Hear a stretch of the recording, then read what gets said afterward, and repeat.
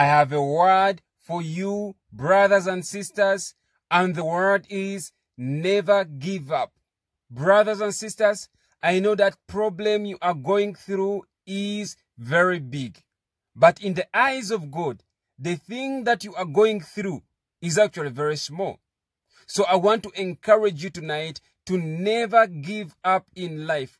No matter what people say about you, no matter how tough the going goes, no matter how difficult things are in your life. Some of you, I know you have no money. Some of you, I know you are living a life that is a life of torment. You are living a life of pain.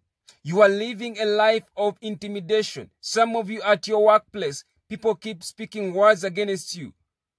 I'm speaking to somebody who has a court case coming up. But I want here to tell you to never give up in life. Even after you have failed, never give up. Some of you have tried to look for a job. But it seems like whenever you look for a job, wherever you go, people keep rejecting you. People keep pulling you out. People keep ostracizing you. But I want to encourage you to never give up in life, because one day you are going to get what you have always desired. Your time is coming, brothers and sisters. And some of you, your time has come. Some of you, the attacks that you see right now, the attacks that keep on intensifying, it is a sign that you are close to your breakthrough. You are very close to your breakthrough than before. So do not give up. Whatever you are going through, whatever pain, that pain will go. Remember, you are going through the fire. You are going through the storm. It does not mean that you're going to be in the storm for a long time.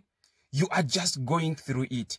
And God is going to see you. In fact, all your enemies that have come up against you, that have caused trouble in your life, will see the glory of God in you. When God lifts you up, when God gives you that breakthrough, your enemies will be put to shame. So my brothers and sisters, you may be struggling right now, thinking that you may never rise up. But some of you, you are so close to the top. You are very close to rising up. So never give up on that dream. That dream may have delayed. It may have taken a long time. Some of you are waiting for God for an ordained spouse. But your ordained spouse will come. Keep trusting in God. Keep believing in God, because it is God that will give you what you desire.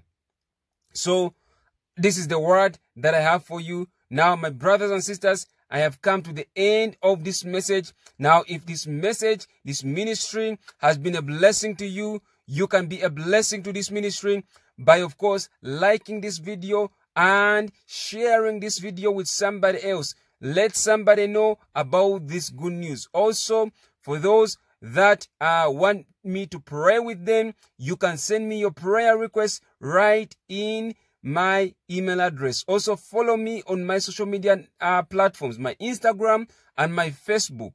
Also, if there is anyone who's blessed and you want to be a blessing through your giving, you can do so through my PayPal. My PayPal is in my About section or in the link in the description. And God will bless you. Until next time, Shalom.